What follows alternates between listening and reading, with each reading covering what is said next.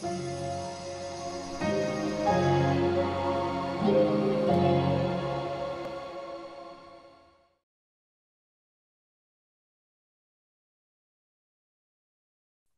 my name is Nadia Denton. I'm a film curator based in London. On behalf of CineDB Insights, I'm delighted to introduce this interview, which is part of the CineDB Africa Conversation Series, a collection of in-depth encounters with film professionals from across the African continent. CineDB Africa, supported by the Goethe Institute, now has a new home on the e-portal of the Durban Film Art Institute. Today, I am joined by Francesco Capurro, head of the Series Mania Forum. Really pleased to have you with us today, Francesco. Thank you. Thank you for your invitation. So what is Series Mania and how big is the event and who is its target audience? Series Mania is one of the biggest events in Europe for TV series. And under the brand, there are three main events. One is a Series Mania Festival, which is for the general audience. It's a festival, it's free. And there is a competition, a jury. It's like a movie festival, but for TV series, basically. We have guests from all over the world, and it's really enjoyable and fun for all the festival goers. Then there is a Series Mania Institute, which is our school, and it's based in Lille, in the northern region of France. And it's a school for screenwriters and producers, basically, to train them and to encourage European collaborations in between screenwriters and also international collaboration, of course. And then the third event is the Series Mania Forum, which I run, which is the industry part of Series Mania. It takes place during the festival, but it's shorter. It's only lasts 3 days. This year it will be from March 21 to 23.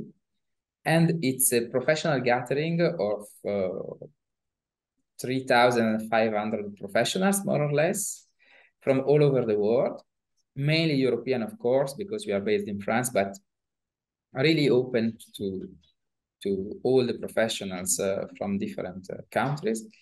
And it's basically a content development market, meaning that our main focus is to present project in development to potential financiers, could be co-producers, commissioners, distributors, etc. But besides the pitching sessions, and we have many, there are also conferences about the main topics of the industry. There are, of course, networking events, matchmaking events, parties, and so on. So it's getting bigger and bigger every year. And I think that now it's one of not to be missed event in Europe for all the professionals. And across those three main activities, so there's the festival, there's the market, and other industry activities, how can Africa-based filmmakers best get involved? They can be involved, of course, by being selected in the festival with one of their series. But in the forum side, in the market side, we are making a special focus on Africa, basically through two different initiatives. One is called Dental. It's in partnership with the French CNC. So we make a call for application for projects from Africa, Pacific, and Caribbean country. We select 4. The writers come with their producers. They have a week of training before Series Mania Forum in Lille, and then they come to pitch their project during Series Mania Forum and meet potential partners, co-producers, or broadcasters, etc. And starting from this year, we launched a partnership with the Realness Institute in South Africa.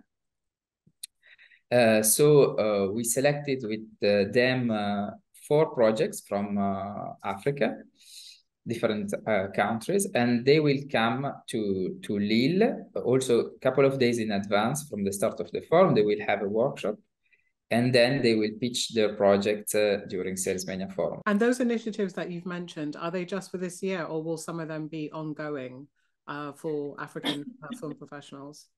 No, that will be ongoing. Dental, it's I think already the third year that we are doing that with the CNC, and the partnership with the Realness Institute and this lab is called Authentica Series Lab, the name.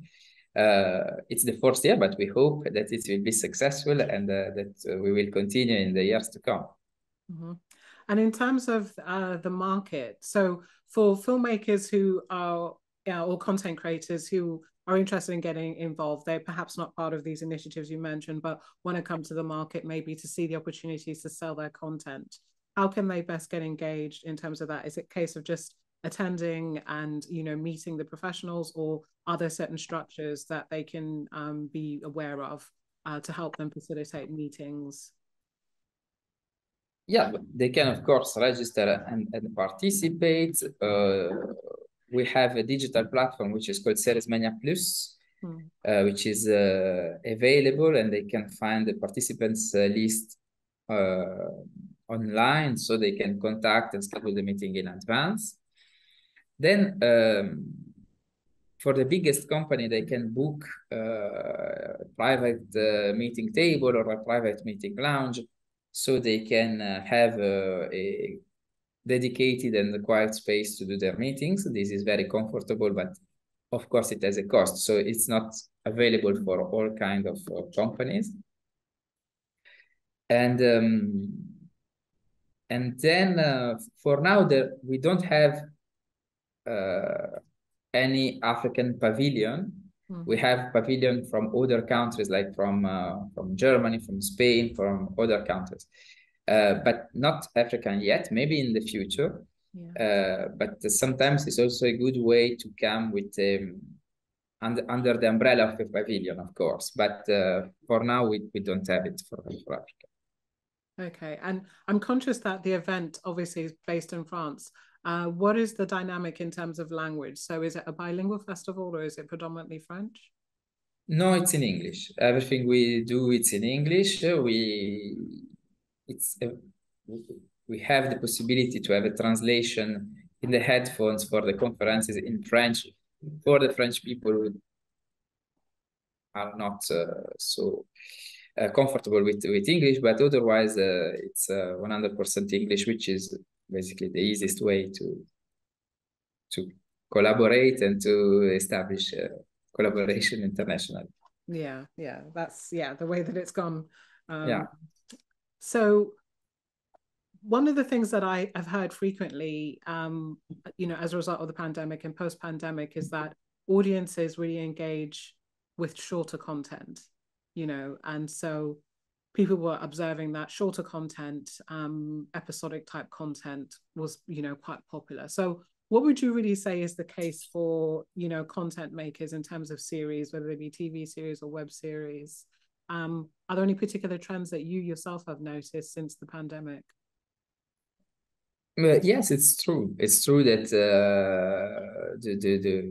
the length of the episode tends to be shorter, and also the number of episodes for season tends to be less than before. We have a lot of four episodes series or 6 episode series, maximum 8. Before, a few years ago, it could be 10 or 12 or whatever, and we have also less returning show than before. It's sometimes it's only one season and the show is done. I think that yes, it's a trend in the industry that I can see in Europe also. I don't know if it's linked to the pandemic. Maybe maybe people are a little bit tired of having long-running shows. For the model is shifting a bit, but it's I don't know if it's just a trend, or if it will continue in the next years. Yeah, I think we all have to wait and see, really, don't we? And do you think that there are any particular types of content or genres that audiences in Europe are particularly receptive to? But what we can see is that we have a lot of thrillers and and also cop shows, etc. Still the dominant genre in the market. It works very well in Europe. We can notice that we have more and more female protagonists, and it's kind of a trend to have leading characters, female leading characters, and it's something which shows a change in the society also, and I think that it's good to notice. We have quite a lot of period drama, but not set in the far past, set in the recent past, like in the 80s or the 90s. Of course, I think that it's the generation of the generation of the people who write series now and also watch series now, and so there is a sort of kind of wave of coming back to this 18th and 19th time. Yes, basically the trends that I can see this year are those one. More and more of stories concerning the ecological crisis and the concern about the future of our planet. This is very good and something that's happening more and more.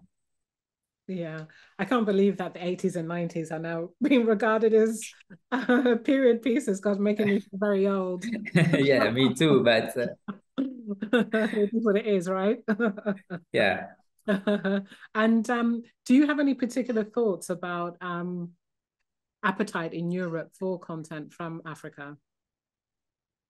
I think that there is an interest definitely in the industry. Is also the reason why we developed this pitching session with the Realness Institute and also with the CNC.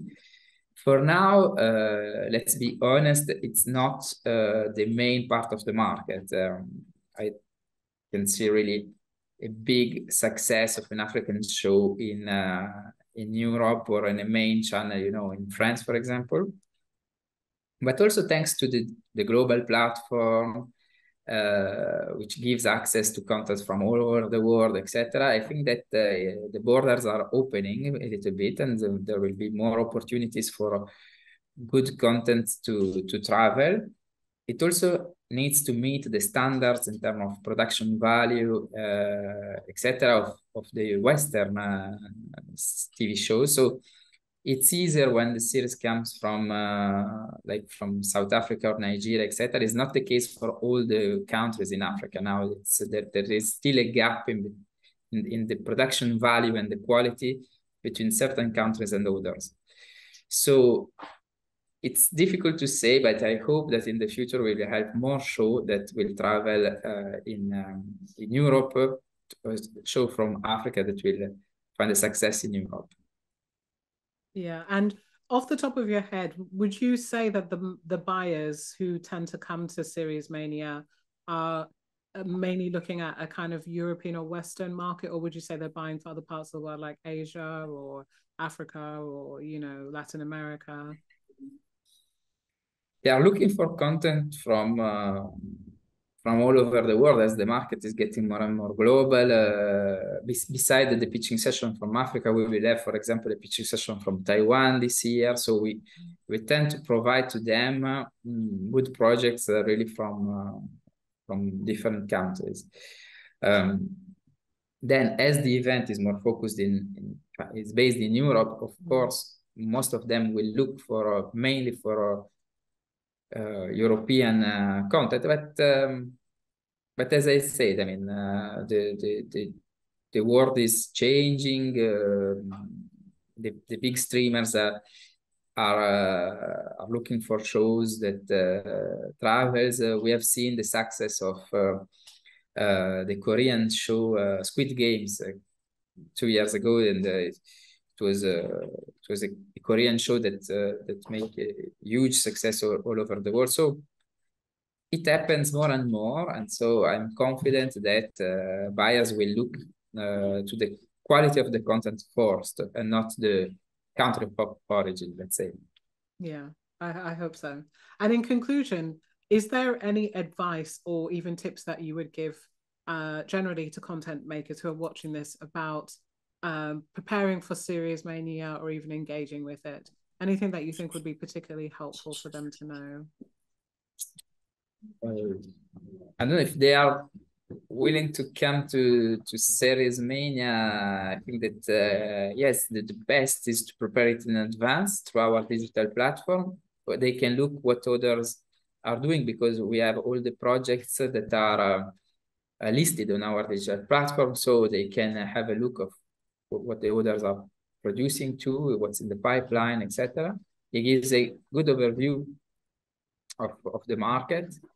And then while they are when they are in Series Mania, maybe also try to enjoy some screenings of the festival to also have a look of what's going on in the series world, let's say. Lovely. So I'm really pleased to hear that you have got an Africa initiative and that's ongoing. And even language-wise, that both obviously French-speaking and English-speaking filmmakers can engage. So yeah, very much hoping as a result of this that we get some more submissions from the continent. Yes.